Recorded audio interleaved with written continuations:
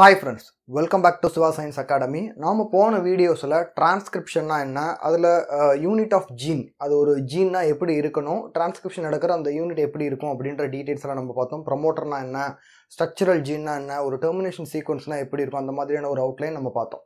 இன்னைக்கு நாம இந்த வீடியோல என்ன பார்க்க போறோம் அப்படின்னா, ஒரு டிரான்ஸ்கிரிப்ஷன் அஸ் அ ப்ராசஸ் எப்படி நடக்குது அப்படின்ற டீடைல்ஸ் நம்ம பார்க்க போறோம். ஸோ டிரான்ஸ்கிரிப்ஷன் அப்படின்னா நம்ம ஏற்கனவே சொன்ன மாதிரி ஆர்என்ஏ சிந்தசிஸ். ஸோ நமக்கு தெரியும் 3 type of RNA, major type classes of RNA எல்லா லிவிங் செல்லையும் இருக்குது. ஆக்சுவலாக நிறைய டைப் ஆஃப் ஆர்என்ஏ இருந்தால் கூட இதுதான் மேஜர் கிளாஸஸ் ஆஃப் ஆர்என்ஏ நம்ம சொல்லுவோம். MRNA, tRNA and rRNA. So mRNA நமக்கு தெரியும், டிஎன்ஏல இருந்து என்ன ப்ரோட்டீன் சிந்தசைஸ் பண்ணணும் அப்படின்ற மெசேஜை கேரி பண்ணிட்டு வரதுனால அதுக்கு பேர் எம்ஆர்என்ஏ, இல்லைன்னா மெசேஞ்சர் ஆர்என்ஏ. அதே மாதிரி டிஆர்என்ஏ வந்து ப்ரோட்டீன் சிந்தசிஸ்க்கு தேவையான அமினோ ஆசிட்ஸை டிரான்ஸ்ஃபர் பண்ணுறதுனால அதுக்கு பேர் டிஆர்என்ஏ. ஆர்ஆர்என்ஏ அப்படிங்கிறது ப்ரோட்டீன் சிந்தசிஸ்க்கு தேவையான அந்த ரைபோசோம்ன்ற ஸ்ட்ரக்சர் ஃபார்ம் ஆகிறதுல பார்ட்டிசிபேட் பண்ணுறதுனால அதுக்கு பேர் ரைபோசோமல் ஆர்என்ஏ. அப்போது எம்ஆர்என்ஏ, டிஆர்என்ஏ, ஆர்ஆர்என்ஏ இது மூணும் சேர்ந்து ப்ரோட்டீன் சிந்தசிஸில் பார்ட்டிசிபேட் பண்ணும்போது அதை நம்ம ப்ரோட்டீன் சிந்தசிஸை நம்ம அடுத்த ஏரியாவில் நம்ம டிஸ்கஸ் பண்ண போகிறோம். பாயிண்ட் என்ன அப்படின்னா, இந்த 3 type of RNA, major classes of ஆர்என்ஏவை synthesise பண்ணுறதுக்கு தேவையான அந்த மேஜர் கிளாஸ் ஆஃப் என்சைம்ஸ் பேர் தான் ஆர்என்ஏ பாலிமரேசஸ். ஸோ ஆர்என்ஏ பாலிமரேசஸ்ன்ற என்சைம், அந்த குரூப் ஆஃப் என்சைம்ஸ் தான் ப்ரோகேரியாட்ஸ்லையும் யூகேரியாட்ஸ்லையும் அந்த டிரான்ஸ்கிரிப்ஷன்ற ப்ராசஸை பெர்ஃபார்ம் பண்ணுது. அப்போ நமக்கு டவுட் என்ன வரணும் அப்படின்னா, ப்ரோட்டீன் சிந்தசிஸில் தான் இந்த 3 ஆர்என்ஏஸும் பார்ட்டிசிபேட் பண்ணுது அப்படின்னு நான் சொன்னேன். ஸோ நமக்கு தெரியும் எவ்வளோ டிஃப்ரெண்ட் டைப்ஸ் ஆஃப் ப்ரோட்டீன்ஸ் இருக்குது அப்படின்னு நம்ம பார்த்தோம் அப்படின்னா, ஃபார் எக்ஸாம்பிள் ஈகோலியில் ஒரு சிம்பிளஸ்ட் பாக்டீரியாவில் நம்ம பார்த்தோம் அப்படின்னா அட்லீஸ்ட் ஒரு 3000 to 4000 different types of proteins அங்கே இருக்குது. அப்போ அவ்வளோ different types of mRNA synthesis கண்டிப்பாக பண்ணி ஆகணும். அதே மாதிரி ஒரு யூகேரியாட்டிக் செல்ஸில் நம்ம பார்த்தோம் அப்படின்னா அட்லீஸ்ட் ஒரு 30 to 40,000 different types of proteins அங்கே சிந்தசைஸ் ஆகுது. அப்போ அதே அளவுக்கு different types of mRNA molecules அங்கே சிந்தசைஸ் பண்ணி ஆகணும். அதே மாதிரி நமக்கு டிஆர்என்ஏ மாலிகூல் நம்ம எடுத்துக்கிட்டோம் அப்படின்னா 20 amino acid, 20 different types of amino ஆசிட்ஸை இல்லை ஒரு 61 கோடான்ஸை கேரி பண்ணிட்டு போகிற அந்த ஆன்டி கோடான்ஸ் இருக்கிற டிஆர்என்ஏ மாலிகூல்ஸ் நமக்கு தேவை. ஜெனட்டிக் கோடான் என்ன, கோடான், ஆன்டி கோடான் நம்ம இதுக்கு அடுத்த டாப்பிக்கில் நம்ம டிஸ்கஸ் பண்ண போகிறோம். அப்போ அவ்வளோ டிஃப்ரெண்ட் டைப்ஸ் ஆஃப் டிஆர்என்ஏ நமக்கு தேவை. ரைபோசோம்ஸ் பற்றி நம்ம பார்த்தோம் அப்படின்னா, ரைபோசோம்ஸில் ஒரு ரைபோசோம்ஸ்லையும் 2 சப்யூனிட் இருக்குது. ஸ்மால் சப்யூனிட், லார்ஜ் சப்யூனிட் இருக்குது.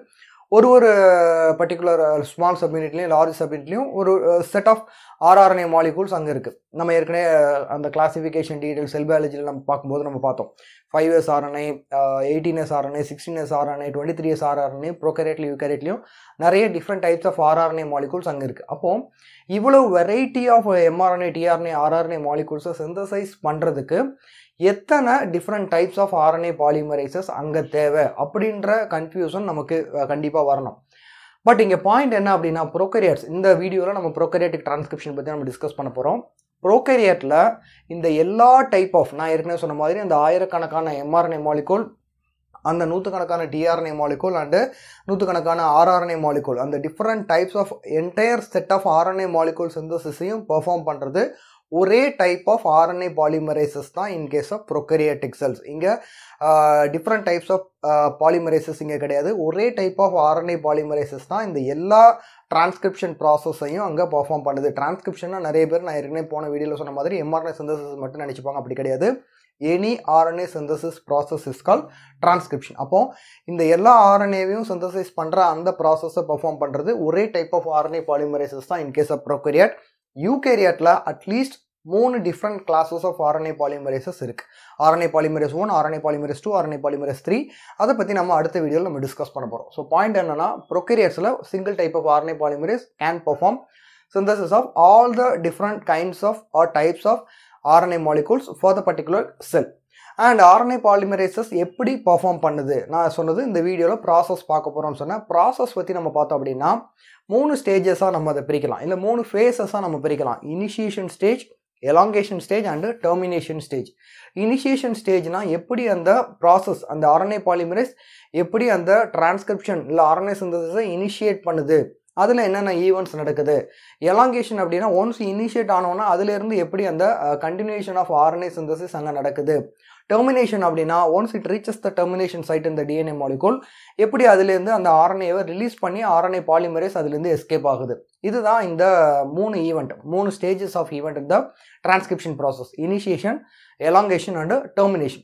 ஸோ இதை பற்றின அவுட்லைன் தான் நம்ம இங்கே பார்க்க போகிறோம். நான் ஏற்கனவே சொன்ன மாதிரி நம்ம புக்கில் நான் ஸ்கூல் லெவலில் அவுட்லைன் தான் கொடுத்துருக்காங்க. நமக்கு என்டையராக அதோட மாலிகுலர் மெக்கானிசம், இந்த கம்ப்ளீட் மாலிகுலர் மெக்கானிசம் நமக்கு தேவையில்லை. நமக்கு ஒரு அவுட்லைன் தான் கொடுத்துருக்காங்க. அது வரைக்கும் நான் உங்களுக்கு சொல்கிறேன். ஸோ ஒரு DNA மாலிகுல் இருக்குது. இந்த DNA மாலிகுலை நம்ம போன வீடியோவில் பார்த்த மாதிரி RNA polymerase will go and look for or search for the promoter site. promoter site-ஐ தேடி அந்த ப்ரமோட்டர் சைட் இருந்தால் தான் அது ஜீன் அப்படிங்கிறத அதை ஐடென்டிஃபை பண்ணும். அப்போ இனிஷியேஷனோட ஃபர்ஸ்ட் பாயிண்ட், ஓகேவா? ஸோ இனிஷியேஷனில் அதோட ஃபஸ்ட்டு ரோல் என்ன, அந்த RNA பாலிமரேஸோட ஃபஸ்ட் ஸ்டேஜ் என்ன, it will go and search for the promoter sequence. Promoter region இருந்துச்சுன்னா என்ன அர்த்தம், அது அந்த ஜீனை கண்டுபிடிக்க போகுதுன்னு அர்த்தம். அந்த ஜீன் இருக்குங்கிறத கண்டுபிடிச்சிச்சுன்னு அர்த்தம். அப்போ RNA பாலிமரேஸ் நம்ம ஏற்கனவே சொன்ன மாதிரி ஒரு காம்ப்ளெக்ஸ் என்சைம், ஒரு ஹோலோ என்சைம். அதில் நிறைய சப்யூனிட்ஸ் இருக்குது. அதில் ஒரு சப்யூனிட் தான் சிக்மா சப்யூனிட். ஓகேவா? அந்த சிக்மா சப்யூனிட் தான் என்ன பண்ணும், it will find out the particular promoter. ஓகேவா? அப்போ RNA பாலிமரேஸ் இந்த மாதிரி போகுது அப்படின்னா, ஓகேவா, ஸோ அதில் இருக்கிற சிக்மா சப்யூனிட் வந்து it will search for the particular promoter region. Promoter region அது கண்டுபிடிச்ச உடனே இட் வில் பைண்ட் அந்த RNA பாலிமரேஸ். அது ஒரு கிராப் மாதிரி, ஒரு கிராப்போட கை மாதிரி அந்த DNA-வை அது ஹோல்டு பண்ணும். ஓகேவா? அதை தான் நம்ம promoter finding and binding to the particular DNA molecule நம்ம சொல்கிறோம். அது வரைக்கும் DNA-வை அது டச் பண்ணாமல் இந்த மாதிரி தான் அது சுற்றிட்டு இருக்கும். இது DNA molecule, double standard DNA மாலிகுல்னால் இந்த மாதிரி ஒரு டியூப் மாதிரி இல்லை ஒரு ஹாலோ ஸ்ட்ரக்சர் மாதிரி இந்த RNA பாலிமரேஸ் அது மேலே போகும்.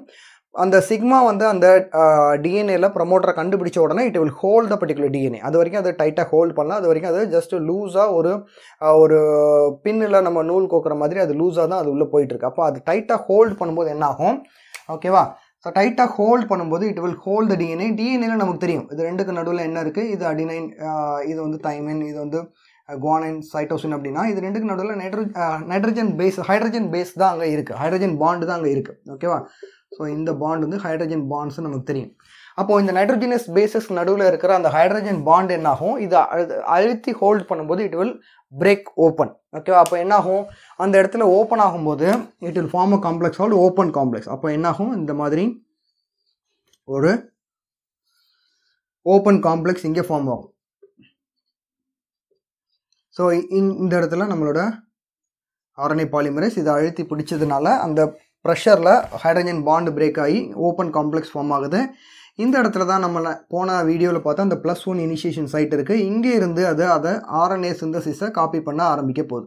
சிந்தசிஸ் இங்கேருந்து ஸ்டார்ட் ஆக போகுது. ஓகேவா? ஸோ இதுதான் initiation ப்ராசஸோட stages. So looking for gene, once find out the promoter with the help of sigma unit, it will hold the DNA. Once it hold the DNA, என்னாகும், DNA வந்து அந்த இடத்துல hydrogen bonds break ஆகி single stand expose ஆகும். இதுக்கு பேர் open complex. ஓகேவா? இதுக்கு பேர் ஓப்பன் காம்ப்ளெக்ஸ். அந்த ஓப்பன் காம்ப்ளெக்ஸ் ஃபார்ம் ஆனதுக்கு அப்புறமா அங்கேருந்து அந்த +1 சைட்லேருந்து அது சிந்தசிஸை இனிஷியேட் பண்ண ஆரம்பிக்கும். இந்த ஸ்டேஜில் தான் சிக்மா ஃபேக்டர் இந்த ஹோலோ என்சைம் வந்து ரிலீஸ் ஆகிடும். இப்போ RNA பாலிமரேஸ் ஃப்ரீயாக இங்கேருந்து அதை காப்பி பண்ண ஆரம்பிச்சிடும். நான் ஏற்கனவே சொன்ன மாதிரி இந்த 2 ஸ்டாண்டில் ஒரு ஸ்டாண்ட் தான் template stand.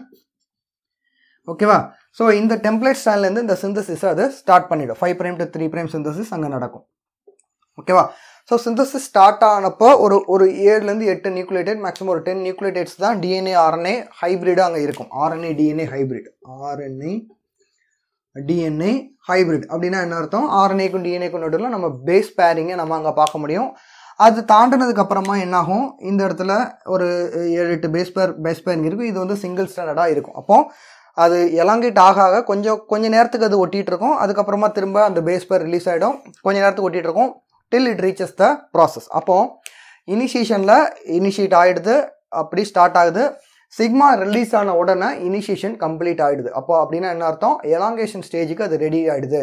Sigma factor release ஆனோடனே RNA polymerase moving towards the next stage call elongation.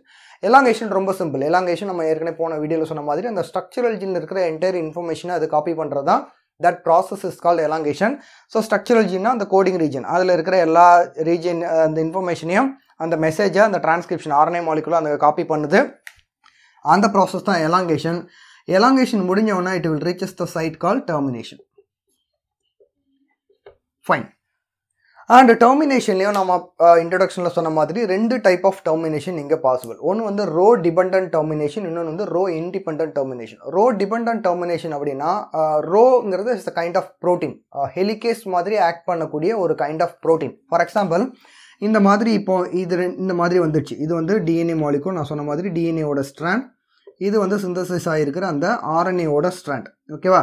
அப்போ இது ரெண்டுக்கு நடுவில் அந்த ஹைட்ரஜன் பாண்ட்ஸ் இருக்கும். அந்த எண்டில் டெர்மினேஷன் சைட்டை ரீச் ஆகும்போது அந்த ஹைட்ரஜன் பாண்ட்ஸ் அங்கே இருக்கும். இப்போ அந்த ரோ ப்ரோட்டீன் இருந்துச்சு அப்படின்னா எப்படி அது ஆக்ட் பண்ணும் அப்படின்னா, நான் ஏற்கனவே சொன்னேன் ஹெலிகேஸ் மாதிரி ஆக்ட் பண்ணும். ஹெலிகேஸோட ரோல் என்ன? அன்வைண்டிங் த நியூக்ளிக் ஆசிட் ஸ்ட்ராண்ட்ஸ் தான் ஹெலிகேஸோட ரோல்.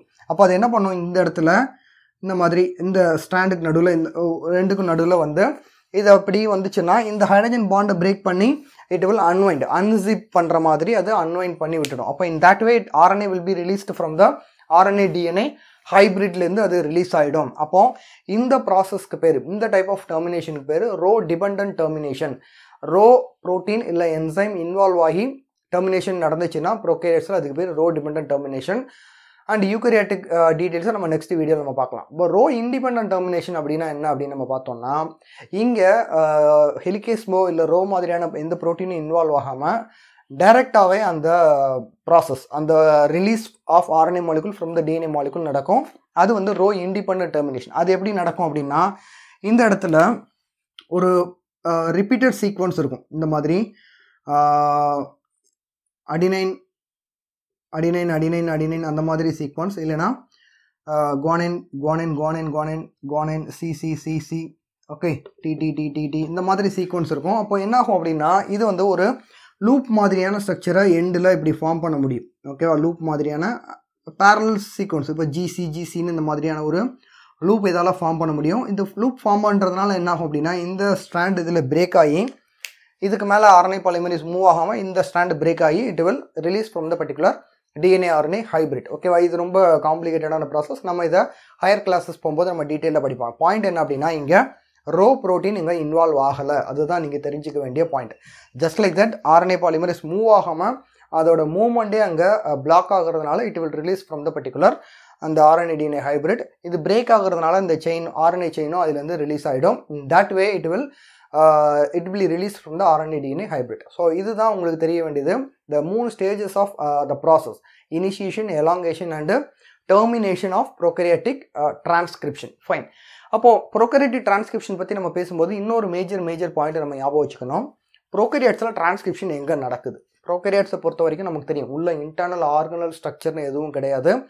ஒரே ஒரு செல் மெம்பரேன் கவர், அது உள்ளே தான் எல்லா மாலிகூலும் இருக்குது. இந்த மாதிரி நியூக்ளியைடு அங்கே இருக்கும். சைட்டோபிளாசமில் எல்லா மாலிகூலும் இருக்கும், including the ribosomes, other molecules, enzymes and of course all other RNA molecules எல்லாமே எங்கே தான் இருக்கும்? அந்த சைட்டோபிளாசமில் தான் இருக்கும். அப்போ ப்ரோட்டீன் சிந்தசிஸ் எங்கே நடக்கும், ஆர்என்ஏ சிந்தசிஸ் எங்கே நடக்கும் அப்படின்னு நம்ம யோசிச்சோம் அப்படின்னா, ப்ரோகரியாட்ஸ் பொறுத்த வரைக்கும் ரெண்டுமே சைட்டோபிளாசமில் வச்சு தான் அங்கே நடக்கும். பட் யூகரியாட்ஸில் நமக்கு தெரியும் ஆர்என்ஏ சிந்தசிஸ் வந்து நியூக்ளியஸ் உள்ளே நடக்கும், ப்ரோட்டீன் சிந்தசிஸ் வந்து சைட்டோபிளாசத்துலேயோ இல்லை எண்டோபிளாஸ்மிக் ரெட்டிகுலம்லேயோ நடக்கும். அப்போ பாயிண்ட் என்ன அப்படின்னா, ரெண்டு location, different locations in case of யூகரியாட்ஸ். ப்ரோகரியாட்டில் ரெண்டுமே எங்கே தான் நடக்குது? சைட்டோபிளாசமில் தான் நடக்குது. அப்படி நடக்கிறப்போ இங்கே என்ன ஒரு அட்வான்டேஜ் அப்படின்னா, ப்ரோகரியாட்ஸில் டிரான்ஸ்கிரிப்ஷன் நடந்துட்டு இருக்கும்போதே, டிஎன்ஏலேருந்து ஆர்என்ஏ சிந்தசிஸ் ஆகிட்டு இருக்கும்போதே சைமல்டேனியஸாக it can perform the protein synthesis. Transcription and translation can be performed in a simultaneous process. அந்த மாதிரி ஒரே டைமில் ரெண்டையும் ஒரே டைமில் ப்ரோகரியாட்ஸில் பெர்ஃபார்ம் பண்ண முடியும். யூகரியாட்ஸில் அந்த மாதிரி பண்ண முடியாது. ஏன்னா யூகரியாட்ஸில் எம்ஆர்என்ஏ, டிஆர்என்ஏ, ஆர்ஆர்என்ஏ இந்த மூணையும் தனித்தனியாக நியூக்ளியஸில் உள்ள சிந்தசிஸ் ஆகிட்டு அதுக்கப்புறமா அதை வெளியில் சைட்டோபிளாசத்துக்கு டிரான்ஸ்போர்ட் பண்ணிவிட்டு அதுக்கப்புறமா அது ரைபோசோம்ஸ் அசம்பிள் ஆகி அதுக்கப்புறமா தான் அது ப்ரோட்டீன் சிந்தசிஸ் பர்ஃபார்ம் பண்ண முடியும். அண்ட் இது இல்லாமல் இன்னொரு complicated process post transcription மாடிஃபிகேஷன்ற process யூகரியாட்ஸில் இருக்குது. அதை நம்ம அடுத்த வீடியோ டிஸ்கஸ் பண்ண போகிறோம். ஸோ பாயிண்ட் என்ன அப்படின்னா, ப்ரோகரியாட்டில் இந்த மாதிரியான காம்ப்ளிகேட்டட் திங் எதுவும் தேவையில்லை. ஒன்ஸ் எம்ஆர்என்ஏ ஸ்ட்ராண்ட் கொஞ்சம் வெளியில் அவைலபிளாக இருக்கும்போதே, ஓகேவா? ஸோ இதிலேருந்து இதுதான் டிஎன்ஏனா, இதிலேருந்து எம்ஆர்என்ஏ இந்த மாதிரி அவைலபிளாக இருக்குன்னா அதுலேயே வந்து ரைபோசோம்ஸ் பைண்ட் ஆகி சைமல்டேனியஸாக it can perform the protein synthesis. இந்த மாதிரியான ஒரு டிரான்ஸ்கிரிப்ஷன் டிரான்ஸ்லேஷன் சைமல்டேனியஸாக நடக்கிற இந்த பாசிபிலிட்டி ப்ரோகரியாட்டில் நம்ம பார்க்கலாம். யூகரியாட்ஸில் இது வாய்ப்பே இல்லை. ஸோ இவ்வளோ டீட்டெயில் நமக்கு தெரிஞ்சால் போதும் about the process of transcription in case of ப்ரோகேரியட்ஸ். நம்ம அடுத்த வீடியோவில் ஒரு யூகேரியட்ஸில் எப்படி இந்த ப்ராசஸ் நடக்குது, ப்ராசஸ் வந்து மொரார்லெஸ் இதே மாதிரி தான் இருக்கும், பட் என்ன டிஃப்ரெண்ட் டைப்ஸ் ஆஃப் என்சைம்ஸ் அங்கே இன்வால்வ் ஆகுது, அது என்னென்ன RNA molecular type of RNA molecular அதை சிந்தசைஸ் பண்ணுது. அதுக்கப்புறமா யூகேரியட்ஸில் ஒரு ஸ்பெசிஃபிக்காக நான் இப்போ சொன்னேன் போஸ்ட் டிரான்ஸ்கிரிப்ஷன் மாடிஃபிகேஷன் ஒரு ப்ராசஸ் நடக்கும்னு சொன்னால் அது எப்படி நடக்குது, அந்த டீட்டெயில்ஸ் நம்ம நெக்ஸ்ட் வீடியோவில் நம்ம பார்க்கலாம். கண்டிப்பாக உங்களுக்கு இந்த வீடியோ பிடிச்சிருக்குன்னு நினைக்கிறேன். இது வரைக்கும் சப்ஸ்கிரைப் பண்ணலாம், நம்ம சேனலை சப்ஸ்கிரைப் பண்ணுங்கள், உங்கள் ஃப்ரெண்ட்ஸோட ஷேர் பண்ணுங்கள். தேங்க்யூ.